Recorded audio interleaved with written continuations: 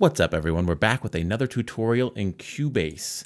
I'm going to show you all how to use a little piece of software to record what you hear from your system audio into Cubase, which is very helpful if you want to sample something that you hear on the internet. Now I know that I've put Spotify and YouTube icons in the thumbnail, but I would like to warn you that recording from those sources violates the terms of service, and when you click that you agree to the terms of service, that seems like a sacred bond that's unbreakable to me. So I won't be doing that today, but it does work. This method will work, and this is for Windows machines also. That's another important caveat. If you're on Mac, I'm not sure that this software package exists for Mac, so I don't know how you would do it.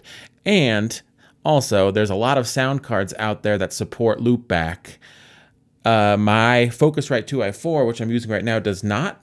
So I have to use this method to record system sounds into Cubase, and I also have to use this method to record system sounds out of Cubase into a third-party program like my screen recorder.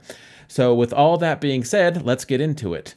The utility I'm using is called VB Audio's Voicemeeter, the virtual audio mixer, and you can find that at vbaudio.com. I'll leave a link to it in the description. It is a free program, and it is donationware, so they will pop up with a little thing that says please donate, and I haven't donated yet, but given how much I use this software package, I probably should, because donating to great projects like this is what keeps them alive. So I need to, you know, be a good virtual citizen, digital citizen of the universe, and probably donate to this thing, but I haven't yet. But that's all it will say. It'll say, please consider donating.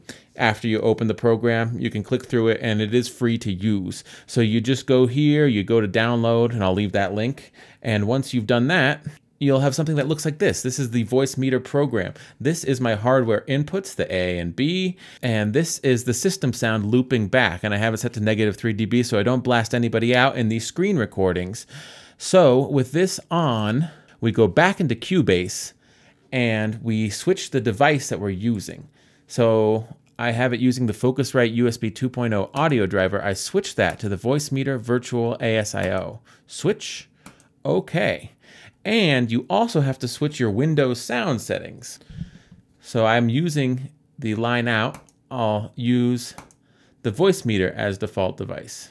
Okay, and now that we have that set up, I can show you how this works. I'll just add an audio track. I'll make it a stereo track. I'll call it sys sound or something like that.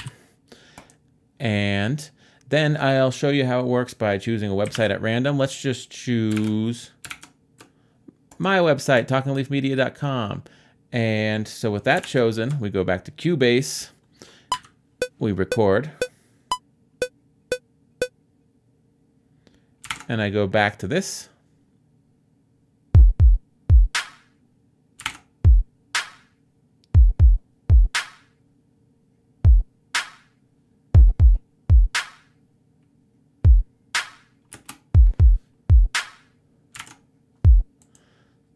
And you've successfully recorded system sound into Cubase. We can play it back.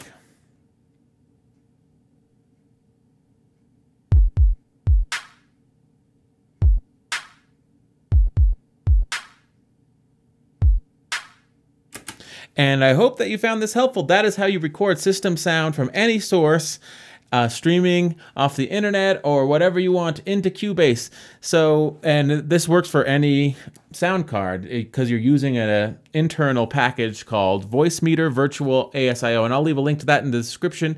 This is good for sampling stuff, and you can use it to your heart's content. I just warn you not to run afoul of terms of service agreements with platforms that you use. So I hope you found this useful, everyone. Have a great day. Take care. Bye.